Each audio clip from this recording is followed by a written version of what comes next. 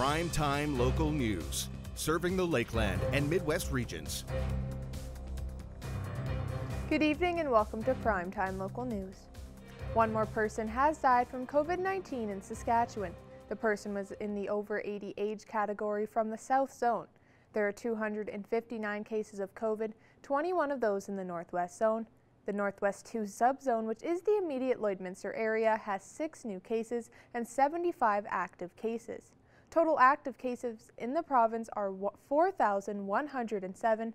128 people are in hospital, 8 of those in the Northwest. 24 people are in intensive care, including 1 in our zone. 214 more people are listed as recovered. The Lloydminster Regional Health Foundation is getting ready to host their Christmas Radiothon on December 15th.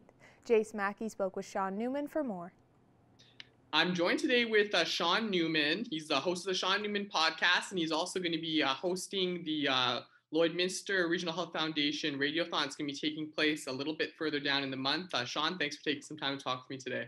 Yeah, thanks, Jace. Thanks for having me on. So just first of all, we'll talk a little bit about the Radiothon, but first, can you just tell me briefly a little bit about it?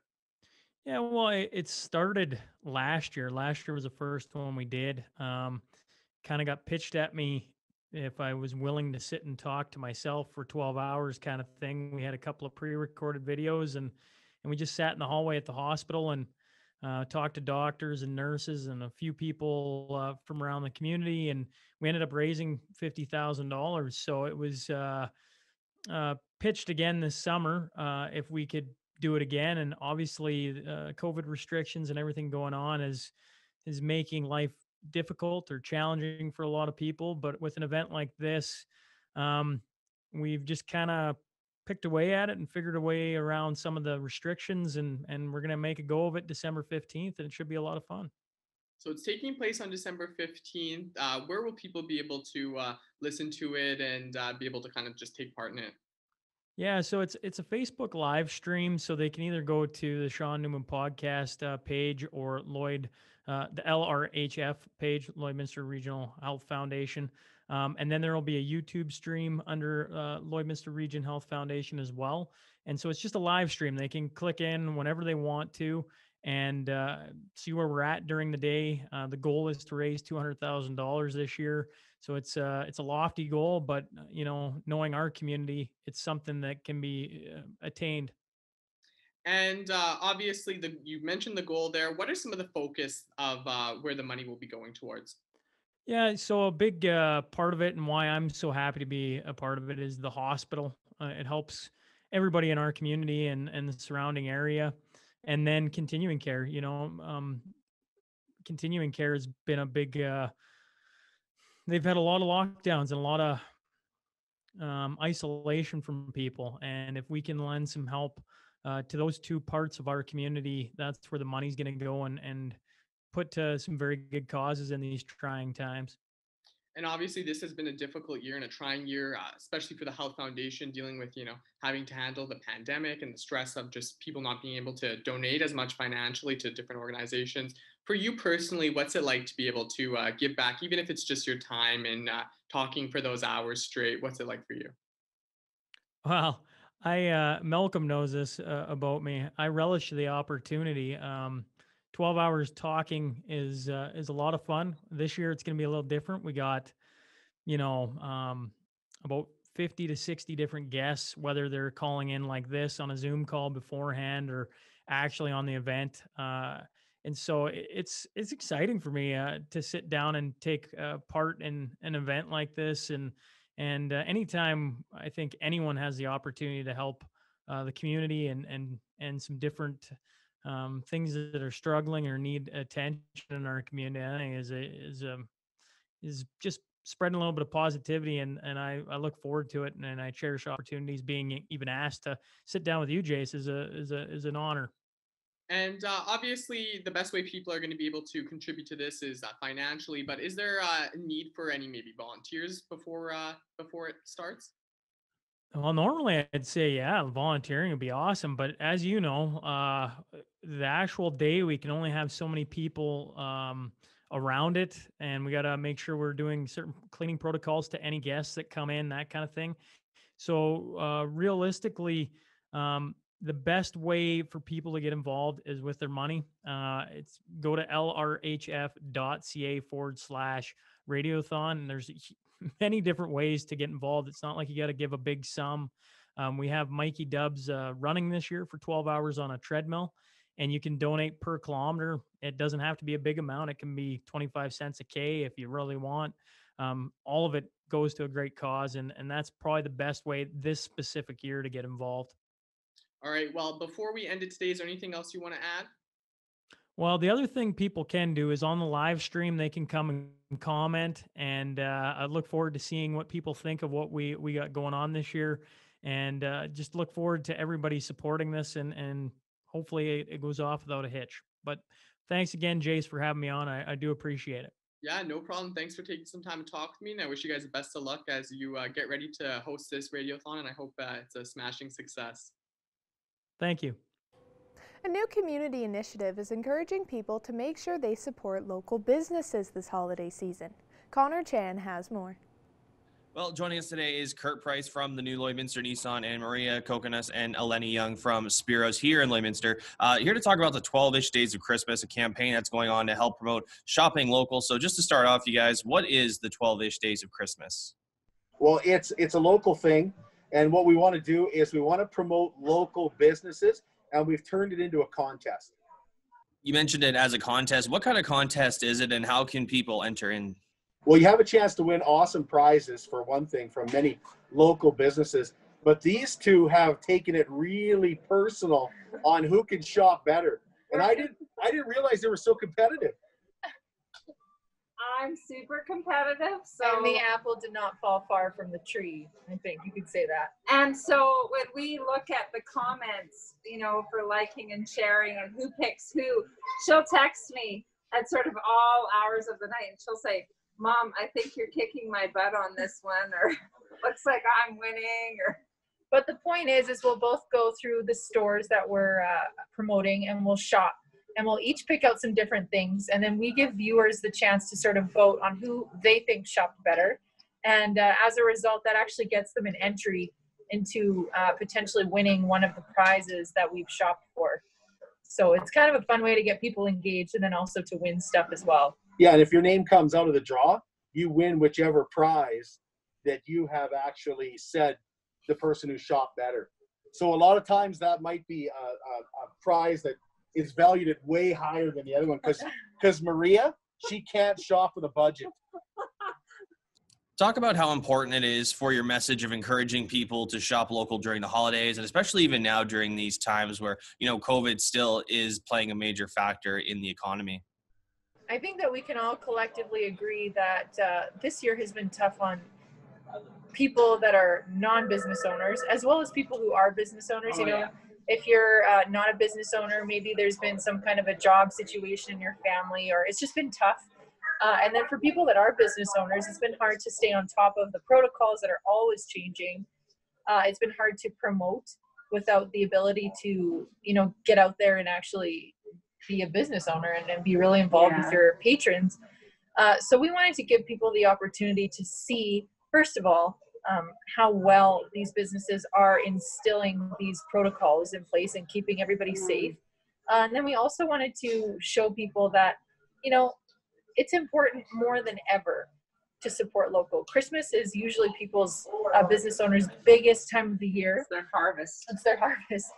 So, when we give people that opportunity to look and see what there is or what's happening, what there is in these stores, it makes it a little easier for them to shop local, maybe without even leaving their home.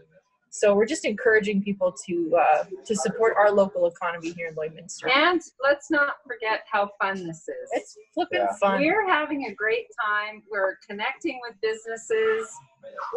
I think we're bringing a little bit of light and fun into the doors, through those doors when we walk through, because, they just never imagined that, number one, their Facebook likes would, skyrocket.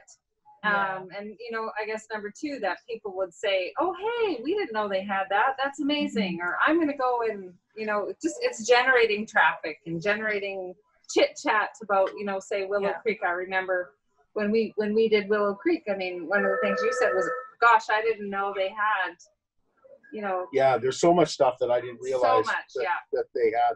And I think that's another neat aspect of it is you get to meet the store owners or the managers or the people who run these businesses, and you find out that they're just as stressed as you are. Maybe in some cases a little bit more, but they're doing whatever they can to keep their entire staff supported and employed through COVID.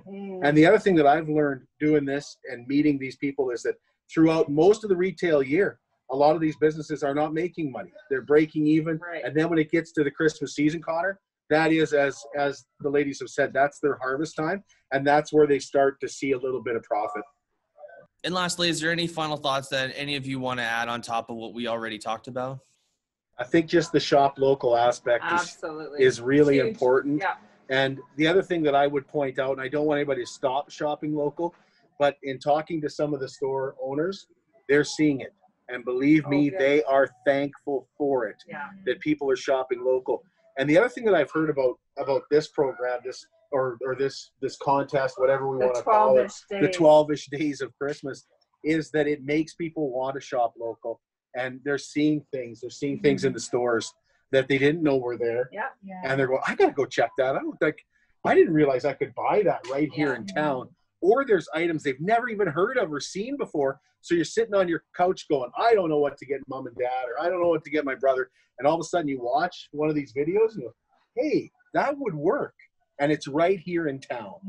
And also you can support these local businesses without actually stepping foot in their business. Like if you can't really truly afford to have a huge elaborate Christmas this year, which a lot of us are in that boat, simply liking their page, sharing their page, getting involved with their business online is actually a really huge form of support without spending a dime or leaving your couch. So that's awesome too. And I just want to end with one thing. The other night I watched Elf, and you know what? At the very end, Santa's sleigh gets off the ground because of the spirit meter getting, it goes from 0 to whatever, and he gets his sleigh off the ground. And I see you smiling, Connor, but I just want to say I believe Santa. She believes in Santa, Connor. I believe in Santa, but I also believe that we in Lloydminster are getting Santa's sleigh off the ground, and we're bringing the spirit of Christmas just in a little more, just because of the 12-ish days of Christmas. Well, Kurt, Eleni, and Maria, thank you so much for joining us today. It's great to know that you're encouraging many people to shop local, and hopefully this 12-ish days of Christmas gets people out and shopping local. So thank you. Another metal monolith has popped up, this time in Southern California. The mysterious object was found on a hiking trail about halfway between San Francisco and Los Angeles. This is the third monolith to be found in the past few weeks. The original was found in the Utah desert. No one knows who put it there or where it went when it seemingly vanished. Another one was found in Romania, which also disappeared after being discovered. Now our Connor Chan will take a look at your weather forecast.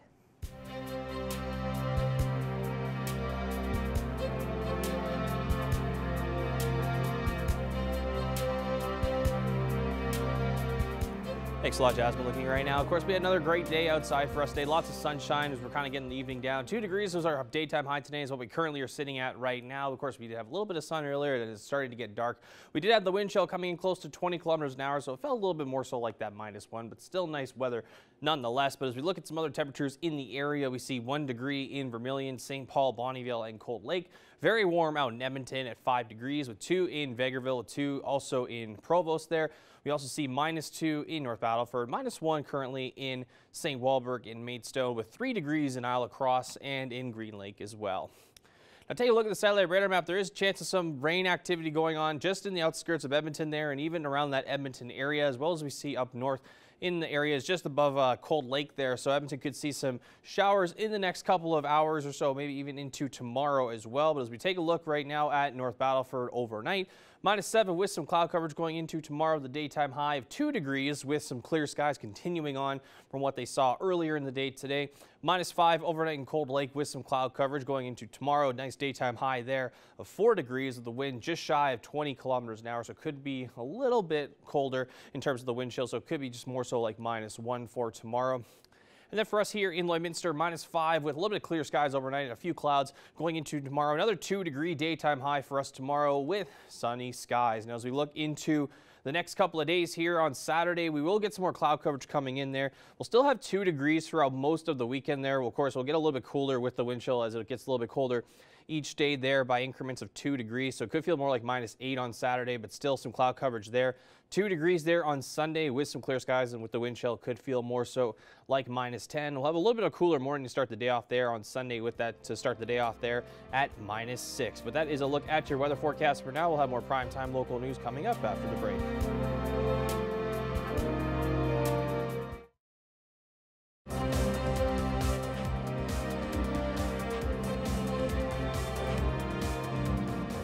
Welcome back.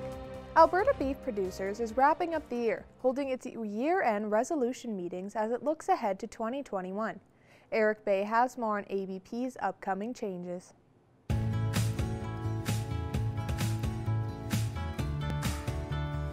Producers can expect changes to how they receive information, with Alberta Beef Producers announcing an updated plan at its producer town hall.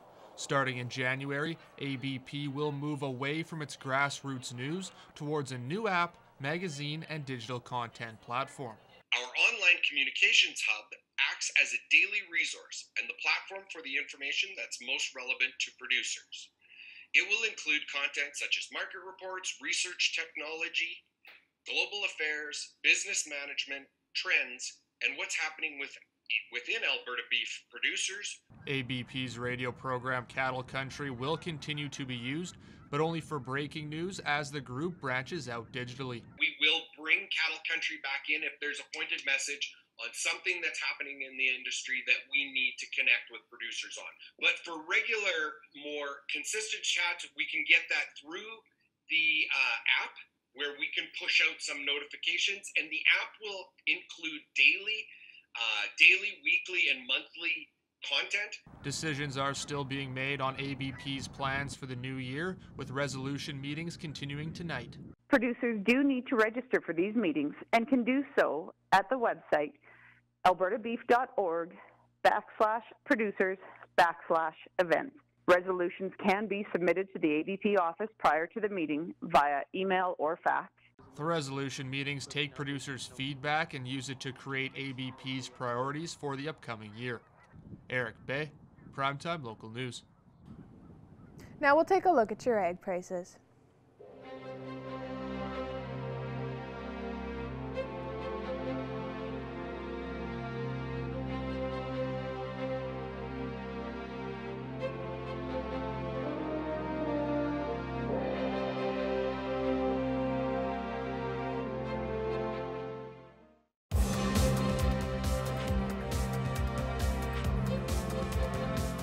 In this week's Around the AJHL, Evan Kenny chats with a local product who will be hitting the big stage soon.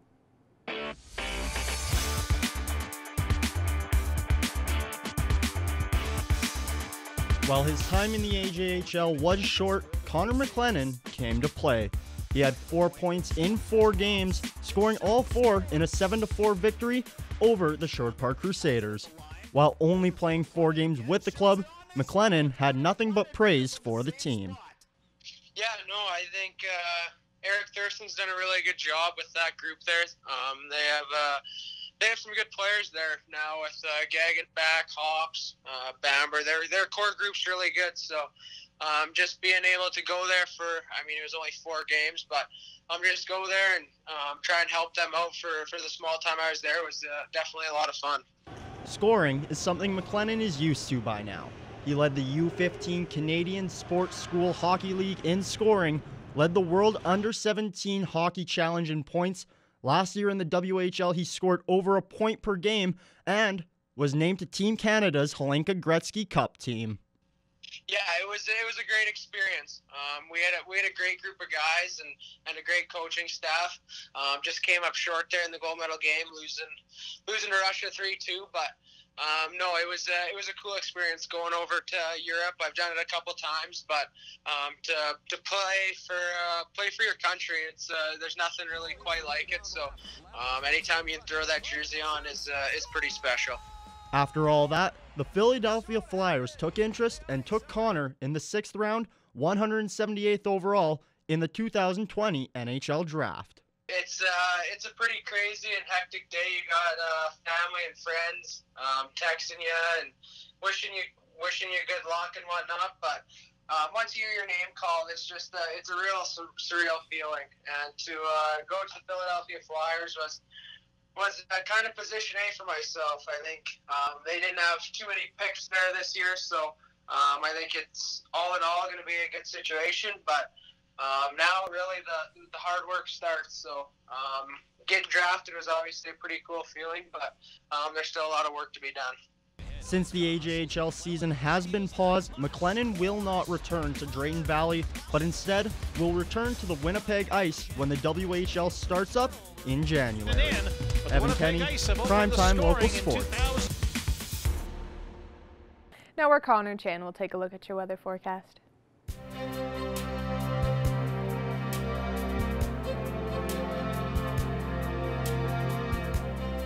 All right, thanks, Jasmine. Looking right now, still sitting around that -2, not -2, +2. That's not really something I normally would say around this time of year. But +2 right now for us here in Lloydminster. We also see 3 degrees in Edmonton and Athabasca, along with Whitecourt, 0 in Jasper, 1 in Rocky Mountain House and Red Deer, and then 2 degrees in 1 degree, or 2 degrees in Edson. Yes, there we go. As I try to get my numbers correct there, 1 degree in Meadow Lake, -3 in Melfort, Saskatoon, and Melfort, -4 currently right now in North Battleford. As we take a look at some northern temperatures up in northern Saskatchewan, we see some positives right now in La Loche and Buffalo Narrows, sitting at 3 degrees each. -5 in La Ronge with -4 in South End and Flin Flon there. -7 for Wollaston Lake, and then we see -6 in both Uranium City and in Stony Rapids. 8 degrees right now in Fort McMurray, one of the warmer spots in northern Alberta. -1 in Fort Chipeway and -5 for High Level, and then 0 degrees for Peace River and Grand Prairie, and then 1 degree right now for Slave Lake. Now taking a look at southern Alberta, we see double digits in Lethbridge at 11 degrees right now. 4s we see in both Medicine Hat and in Swift Current on the Saskatchewan side there. 3 degrees in Coronation, and then 0 right now in Banff. Taking a look at southern Saskatchewan, speaking of which, -4 for Kindersley, 2 degrees in Moose Jaw and Estevan, 1 right now in Regina and in Yorkton as well. And as we look across the rest of the country, some cloud coverage, of course, being the theme here as we look across there. -1 in Winnipeg as it gets into the evening there with a little cloud coverage into the evening. -1 in Quebec City right now with 4 in Toronto, 11 in St. John's, then clear skies in the evening right now in Halifax. 3 degrees in Edmonton, as we mentioned, with some sunshine. Clear skies in Regina right now. 7 in Vancouver with some cloud coverage. -1 in Yellowknife right now, and then we see 1 degree up in Whitehorse in those Northwest Territories. A little bit of a break from the snow that they usually get. Now, as we take a look into tomorrow right now, 2 degrees expected for the daytime high in Lloydminster for us here. 2 degrees in Marwayne for tomorrow as well. We're going to see more warmer days in Vegreville at 5, 6 in Lac La Biche for tomorrow. Edmonton going to continue warm temperatures as well, sitting at 4 degrees, along with Wainwright with 3 degrees in Bonnyville, 4 up in Cold Lake and in Pierceland as well. We'll also see 4 down in Macklin tomorrow, 2 degrees, a little bit cooler in North Battleford and St. Walburg, along with Green Lake as well, and then 3 degrees in Isle of Cross and Meadow Lake for tomorrow. Now here's what we could see over the next 7 days. 2 degrees will be the number we see for the next little bit here, including Saturday, where we will get a little bit more cloud coverage there. Clear skies again on Sunday. As we get into Monday, we'll have a high of 2 degrees once again there with a little bit of cloud coverage and sun mix. 1 degree there on Tuesday as we start to get a little bit colder, because by the time we hit Thursday, we'll be back to those minus temperatures there. -6 degrees is our daytime high, and then 0 we'll see there on Wednesday. Is one of the, maybe potentially one of the last days we have in the middle there between positive and minus temperatures there. We usually average around -8 for our daytime high and averaging -16 for the daytime low. That is a look at your weather forecast for now. We'll have more primetime local news coming up after the break.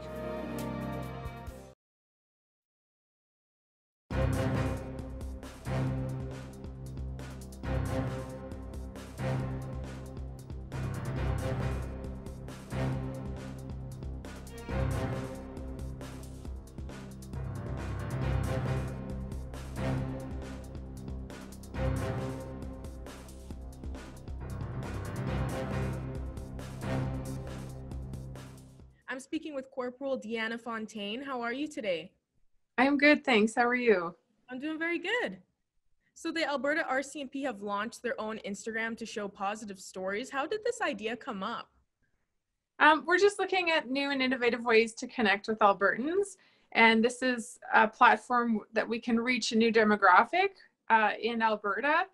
We know a lot of our users and clients are not necessarily on Facebook or Twitter, which are our existing platforms. And so this is an opportunity to branch out into a whole new space online. And what can residents expect from this Instagram account? A very positive experience. We're not using it historically like we would on Twitter and Facebook. It's not going to be used for operational purposes, just for positive interactions and positive examples of our members' interactions with Albertans out in their work in Alberta. And why do you believe this Instagram account is important to have for Albertans?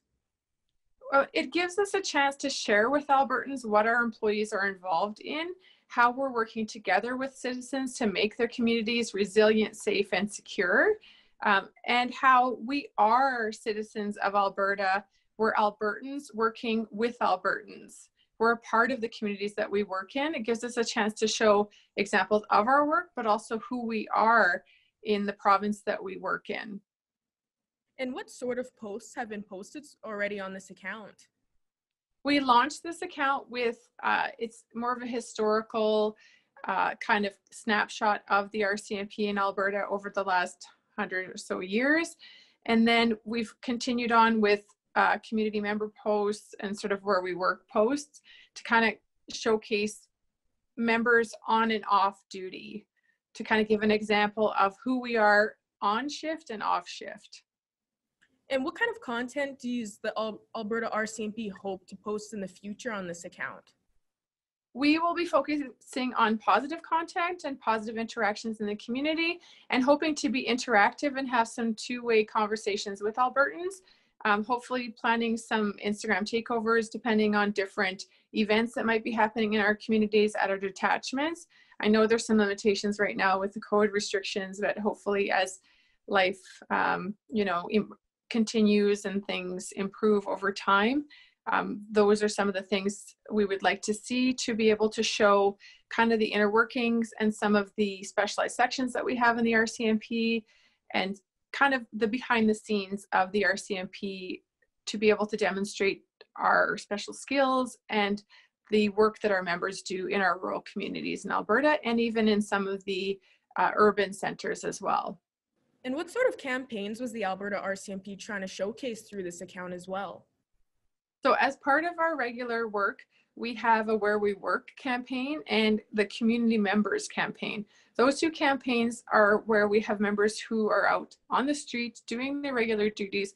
They do submissions to our communications showing the environment they work in, some of the beautiful places they work, the beautiful people that they work with, as well as the Community Members campaign shows both sides of a member's life. So a police officer at work, but also how they volunteer in the community and become involved and truly become immersed and seamlessly a member of that community where they work. Albertans serving Albertans. These are two programs that have been ongoing, and we're using Instagram as well as an opportunity to showcase those two programs as well as our Twitter and Facebook accounts. Also opportunities to show partnerships with stakeholders that we have, our community groups like Crime Stoppers, Rural Crime Watch, Victim Services, all of the community groups that we work with in each of our communities. There's an opportunity for us to demonstrate and show that on Instagram through our posts, and to show all of the good community work that we do with our wonderful community members each and every day. And how has support been with Albertans for this Instagram account so far? I think it's been great. Like, we started out with very few followers the first night, and it like quadrupled overnight, and it's been growing steadily each day. The interactions have been very positive. The support has been great. We've received great welcome from the media and coverage in the news, and we hope to see it continue to grow, and our interactions and that two-way dialogue with Albertans to continue, and to just see where things go. Well, I personally think this is such a great idea that the Alberta RCMP are planning to do this with the Instagram account and show some positivity, especially during COVID. Is there anything else you'd like to add for residents to know about? Just that we look forward to connecting with Albertans, hearing their thoughts and suggestions for their policing needs. You know, there's now 3 platforms for them to tell us what they'd like to see, whether it's Instagram, Twitter, or Facebook.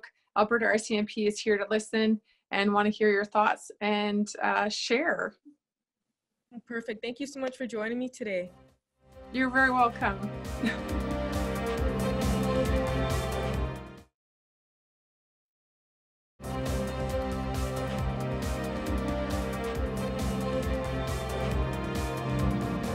I'm joined here with Catherine Hudson, and now your newest book, The Witching Vault, is set for release on December 10th. So what can readers expect with this book? This book is so exciting. This is an urban fantasy, first book in a new urban fantasy series.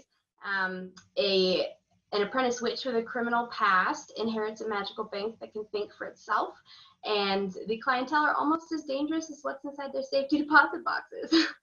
So there's a lot of humor and a lot of snark and attitude. It's very fast-paced, high octane. There's a lot of action and fight scenes, and it's just something really fun that I'm super excited for. And this is also the first book in the Accessory to Magic series. So far, what is your plan and how is it going with the series? Oh, it's going really well so far. So The Witching Vault releases on December 10th. It's coming up very soon. And I'm almost finished with book 2, The Cursed Fae. This is the first time that I've actually plotted out an entire series beforehand. So there are 5 books planned. They should all be out before or in the first half of 2021, which will be really fun. And there's a whole world to explore. I'm really excited to go through these.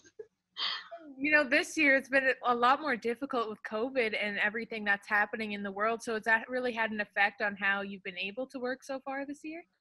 I have been so fortunate in the fact that my normal and my family's normal hasn't really changed that much. I'm already quite the introvert and stay at home most of the time anyway. And, you know, I get to work from home at my home office, and I'm just writing all day. So it really hasn't changed too much for me. I think my husband and our 4-year-old are probably the most affected, but they're doing fairly well. You've been a finalist in both the 2019 and 2020 International Book Awards. So what does it mean to you to have that recognition for your work? That was so exciting and so huge. Both of those awards were awarded to the first 2 books in my Blue Helix series, Sleepwater Beat and Sleepwater Static. And those were the first 2 books I put out where I was really very nervous about how people were going to receive them. They have a lot to say, and they're very close to my heart. So getting those awards for both these 2 books, which are also actually my 2 international bestsellers, was hugely validating and really helpful in getting these books out to readers who I hope, and I have heard, will and have appreciate the messages in there. You've released many science fiction and fantasy books. So what initially drew you to the subject and keeps you inspired? I just love it so much. So I grew up reading sci-fi and fantasy. William Gibson is one of my all-time favorite science fiction authors. And I won't list all my favorite fantasy authors. That's a very long list. I think, you know, when I started out, the best thing for me about these genres was that anything was possible, right? And I could just make up whatever I wanted, take these ideas and include them into stories. And the more I grow as an author and the more I perfect my craft and keep improving, the more I realize that the best stories, in my opinion, are the ones that have more ties to reality and to the, you know, that raw human condition that we all experience. And so sci-fi especially, and with dystopian sci-fi, which the Blue Helix books are, there's that the line between reality and fiction is even thinner. And I love being able to play with that. And so these books are on a very eerily parallel universe to our current world, especially in 2020, especially during these times. And I think they hold a lot of power that way, when we can use stories and fiction to get across the messages and explore the areas that we want to explore. And if anyone is looking to get the books or find you on social media, where should they go? Yes, well, my website is always a great place to start. That's CatherineHudsonFiction.com. And I am on Facebook and Instagram at Catherine Hudson Fiction, Twitter at Exquisitely Dark. And the majority of my books can be found across the board on all major platforms: Amazon, Kobo, Barnes & Noble, Apple, the Accessory to Magic series, and a few others can also be found all on Amazon as well. Well, thank you so much for joining us today, Catherine. Thank you so much for having me. All right, taking one last look here at your weather forecast. 2 degrees over the next couple of days here, including Friday, Saturday, and Sunday. We'll see some cloud coverage there on Saturday with a little bit more there. Clear skies again on Sunday, and then we'll have a little bit of sun and cloud mix there for Monday, as well as into Tuesdays. We're going to start to gradually increase in cloud coverage there. We're going to start to get a little colder as we get into the Thursday there, as we did say it was, -6 earlier, but of course it did change on us there. So -2 is expected there for Thursday, as we are going to get some more cloud coverage and potentially some colder temperatures among us as we are getting very close to mid-December. Thank you for joining us on Primetime Local News. Have a great night.